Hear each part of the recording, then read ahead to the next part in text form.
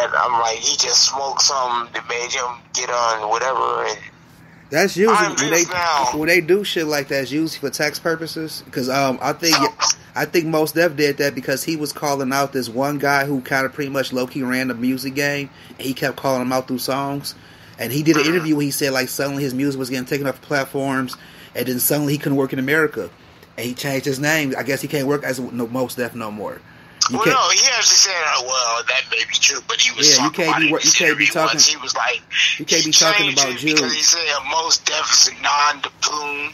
I mean, yeah, you say shit like that, but you can't be talking shit about Jews and you work for them. So they'll destroy you. That's why Snoop Dogg became Snoop Doggy Dogg. He left Death Row, became Snoop Dogg. That was legal mess. That's why I'm saying legal shit. Yeah, if somebody telling you can't work as Mos Def because I own your name, because instead of getting your shit together, you came and got signed to a label. And they pay for everything for you. They're not aware of how, what's the word, petty it can get, intricate.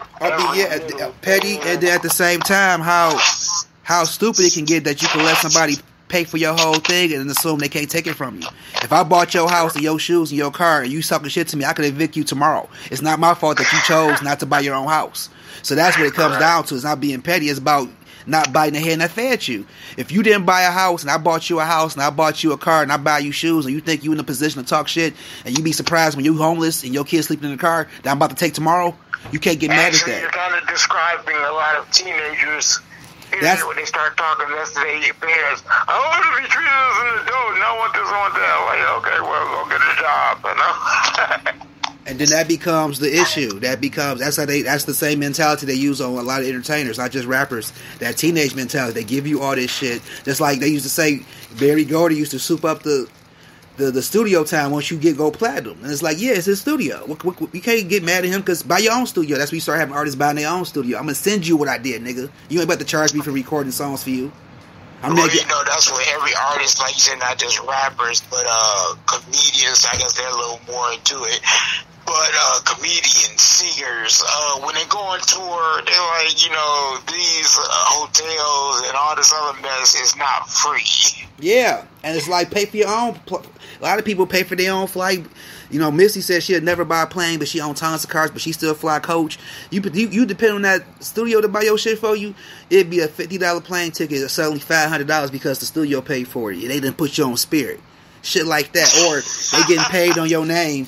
And you getting paid $500 a night. You couldn't find out your label getting paid $3,000 a night for you to rap. You the one down there. Nobody there except you, but they making the most money. So you got to come on your own shit. Manage yourself. Pay for your own publishing. But you got them paying for your publishing, paying for your studio time, getting you a house, getting you a car, and you wondering why you broke TLC. I'm talking about, shit like that, yeah. Right. But at the same time, if you don't know this was going on, you fall for that. It's like the ignorance they go down for that. Well, yeah, they got this thing about I really want to sing, you're just excited to be in the biz, and then you get hit with the business side of said business. It's like, oh. And it turns into that real quickly, and you start seeing people doing stories 10 years later. Master P took all my money. No, Master P paid for you to rap, and instead of going on, you thought shit was sweet and sat on your ass this whole time, not realizing this man bought your publishing. It's interesting you name him, because he's the only one that people don't badmouth, because he was talking about he actually would look out for his artists. No, people are badmouthing him now. I didn't hear that. Yeah, it's everybody. It's a lot of rappers that wait 10 years and be like, Puffy took my money. No, nigga, Puffy paid for your studio time, and instead of you know what I'm saying, escaping or doing your thing, he fucked you over, so you don't make none of that money. He owns all that shit. You should have been like Biggie Mama. Documentary. Whose documentary? The No Limit. I saw a part of it. That's when they start talking shit. That documentary. Well, they talk about it. He, said his piece, and then they said this because Mia X was on there, and a couple of them was like, because for a while they was like, what he would do. I'm sure you remember how the records was that be coming out one after another. Artists writing for one person's album. Yeah, Mace. They said Mace was doing that when Biggie died. Mace was the head writer at the point. He was writing the songs and the hits and coming up with the hits. But I'm saying every artist would be in the studio, all ones in there, all with their pads or whatever, writing for one artist, and so all these songs just being churned out. So each Each album have like 20 songs on it, and they just being churned out one after another. After I'm like, well, that was smart. Yeah, on his part, but at the same time, they wasn't paying. They wasn't charging him for the writing. So they done wrote all these songs for him that he living off his money. Yeah. So he done. But I mean, when they came around, the same thing would happen with them. So it's kind of like you just talking about getting the credit as a writer.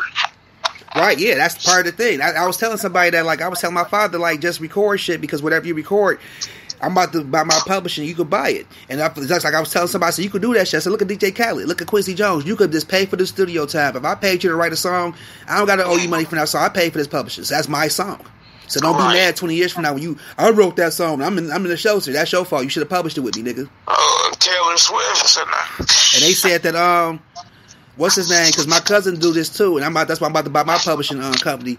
It's a lot of artists. Prince was one of them. He wanted to do a song with Nas. He wouldn't, because Nas still worked for the Jews.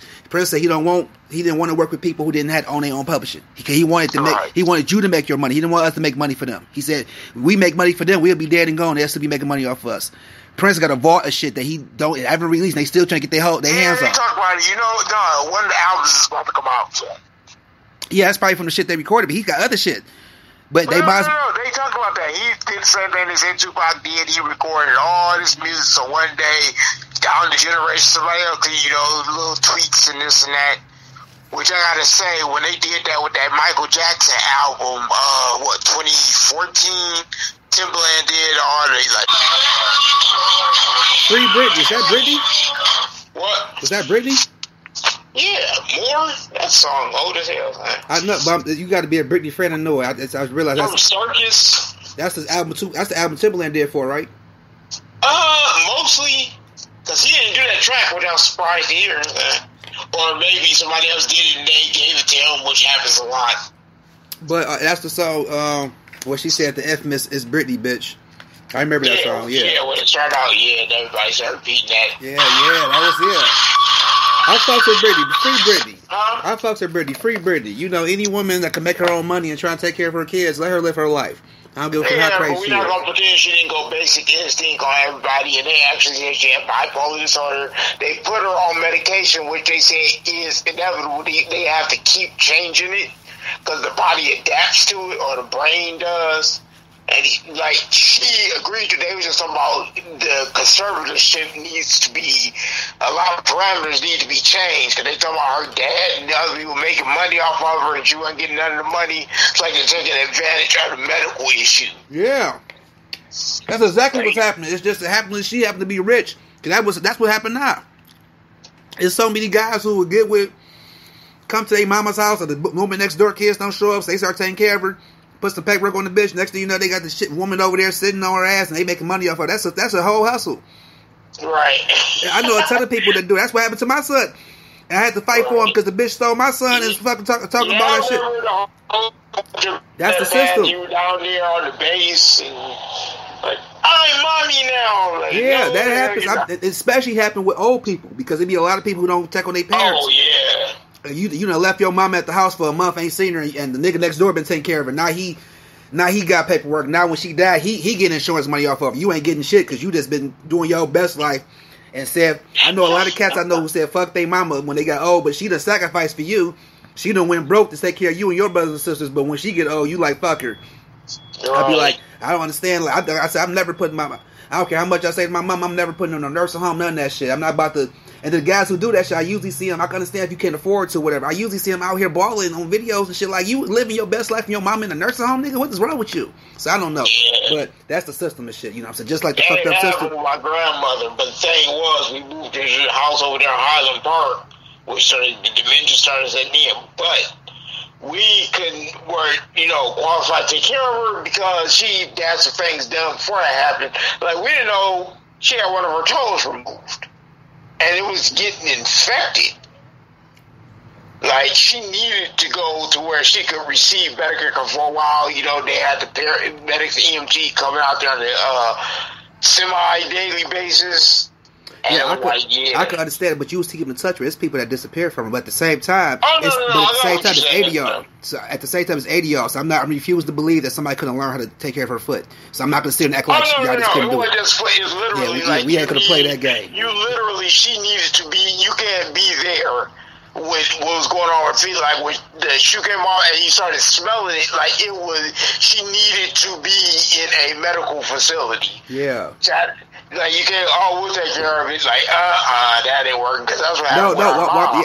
I understand that part. I'm saying, well, led up to that part. That didn't happen overnight. So if she was getting neglected for like no, it happened before she moved in. That's what I'm saying. She didn't tell anybody. Now a lot of times my mom was going to doctor appointments with her. She wasn't completely forthcoming all the time about what was going on with her. Like what happened with the house over there on Just Combo. She took out a reverse mortgage on it. And I was wondering about one time when I went over there and saw her and Jamila. It was a brand new floor that was laid down in the kitchen. It was all black. It looked nice. And I'm like, yeah, where you working at? I know you had the money for that, your car, and whatever else. She got a reverse mortgage on the house. Nobody knew about it till we moved in there. And it's like, yeah, you got to pay X amount to this time. And with a reverse mortgage, when she went out, because we moved her in with us, that automatically goes to the bank. That house was paid off by our grandfather decades ago. And it's one swift moving. Fannie Mae now owns that house. Yeah, that happened to my grandma. Yeah. You find out you can get all this money once, but you got to stay in the house for 2 years. That's what I usually hear with reverse mortgages. But, I mean, it is what it is. Like, people doing what they got to do with, trying to get money. Yeah, that'd be the shit. That's the crazy system we in. It all is based on money. Like, for example, Right Boy Rick is suing the city because he said he was too. And I be hearing people. I had an argument with a lady yesterday. I just watched that movie about 4 or 5 months ago. I didn't see the movie yet, but she was telling me you should have seen the movie. They trapped him. He was only 14 years old. They told him if he didn't sell dope for them, they would have locked his daddy up. He had to do what he had to do to save his daddy. I said, bitch, every dope boy got a story. Either they feeding their kids or they. You sound like Jay-Z. Everybody got a story. I said if he get money from the city, every nigga on Dexter deserve a check too. What the fuck? Cause he got finesse? Cause you chose to work with the police? You heard about Killer Mike? What he doing? Killer Mike down there right now. He look. He's like, they say, black, brown, people of color, kept the weed industry flourishing before it became legal. So the black communities of color should be getting a percentage. Because I think it's crazy and it's weird. And tell me if it's just me that the government went out of their way to destroy organized crime to take over the business. It used to be illegal to gamble. Now you can gamble on your phone. It used to be illegal to buy weed. It's like they destroyed crime to make it to control it. So it's like, how illegal is shit? My dad told me that. Look, first of all, how many times have you heard of somebody get into an accident and they were under the influence of marijuana? Yeah. Alcohol all day, every day. That was good, but weed was considered a Category 1 drug back in the 20s. I forgot what president was running, and he needed something to attack to rally around. I'm against this, so he made weed a Category 1 drug. Weed is no way in hell like heroin, crack, or any of those. Yeah, I know. But once that stigma got started, it just flourished through the decades. And but then they destroyed it. They destroyed the name of it, made it a stigma. You couldn't admit out loud unless that you smoke weed. All this shit until now. And now you got places looking like the iPhone store, but they selling weed. And it's like, but they was arresting people for 10 years ago. You was going to prison for having pounds of weed. Still people in prison. That's why they say everybody should be immediately released. Immediately. So that's... You had the Kennedys do that, and they got a permanent place in government with alcohol. That's like for the same example with gambling and hoeing. And some states legalize crack. So it's like, what is going on? Y'all telling us it's evil. You begging campaign. And that's why I don't trust this new miracle shot they going. I wouldn't be surprised if Disney came up with a vaccine tomorrow. Because it's like, you realize it to the point, it's not even about health and ain't about the people. It's about money and who can make it. I want to be on some all people who got vaccinated, you can get free Disney Plus for a month. I wouldn't be surprised if I see that tomorrow. I wouldn't be surprised because I'm starting to realize 2 tickets to Disneyland. Yeah, I'm starting to, and on top of it, they may say you got a chance to win 2 tickets. Like you want me to experiment my body to get a chance to win some money, but I'm starting to realize it's not about people. It's not about the system. It's all about money.